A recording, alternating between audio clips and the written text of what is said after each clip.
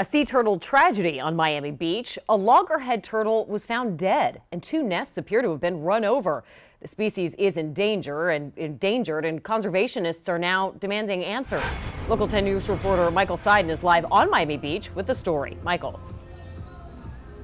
Well, every morning, a group of scientists, they come out here to this beach to check on those nesting sites. In fact, there are around 300 throughout the county, but earlier this week, they made a disturbing discovery.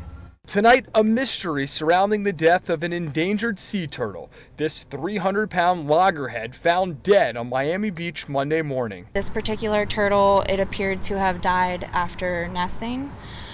There was a nest directly behind her, and then the turtle was a little further east of the nest. Teal Kawana is the project manager for Miami-Dade County's Sea Turtle Conservation Program. It looked like a normal, healthy turtle. But if you look closely, marine biologists say you can see a few minor cuts on the sea turtle's neck, along with a cracked shell.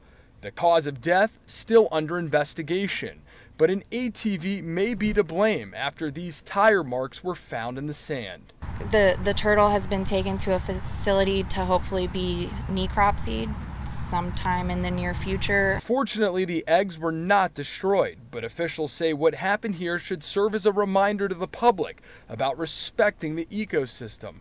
Right now, the county has nearly 300 nesting sites across 18 miles of beach, so be on the lookout if you're out on the sand. If you do happen to come across a nesting sea turtle, to leave her alone, let her do what she's supposed to be doing naturally.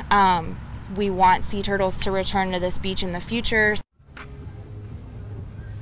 Yeah, another good reminder, it is illegal to drive on the beach. And also, if you're caught messing around or even destroying one of those nesting sites, you could face a hefty fine and possible jail time.